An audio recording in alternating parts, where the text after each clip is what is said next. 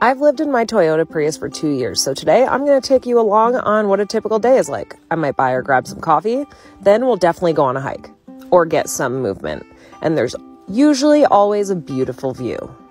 I live in my car by choice for the freedom and mobility and to see beautiful things like this. Then I'll wipe off campers' feet before we get back in the house and go to our next destination.